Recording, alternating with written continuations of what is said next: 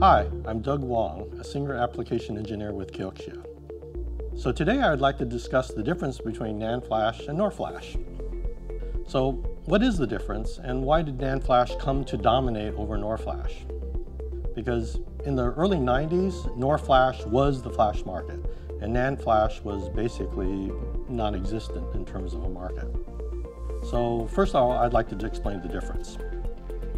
So NAND Flash and NOR Flash, the main difference is the architecture. As the picture shows, in NAND Flash, the memory cells are arranged in a serial connected architecture. And this architecture is really efficient in terms of memory.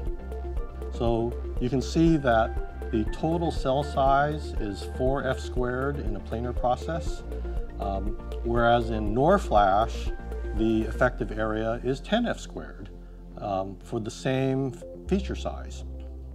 In NOR Flash, the memory cells are connected in parallel rather than in series. So this is faster for reads, but it is certainly takes up a lot more space to build the memory array. So this is essentially how the two got its name.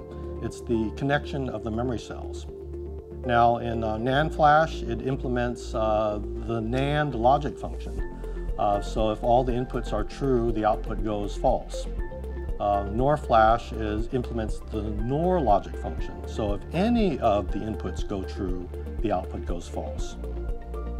And you can see that from the way the memory cells are connected together. The net effect is not only cell density, but it affects things like programming performance.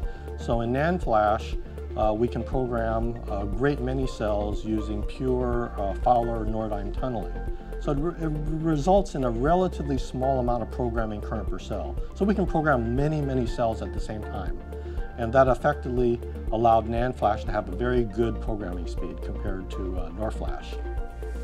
So these faster programming speeds and lower current for programming a page allowed NAND Flash to have a very efficient programming power for a given number of bytes.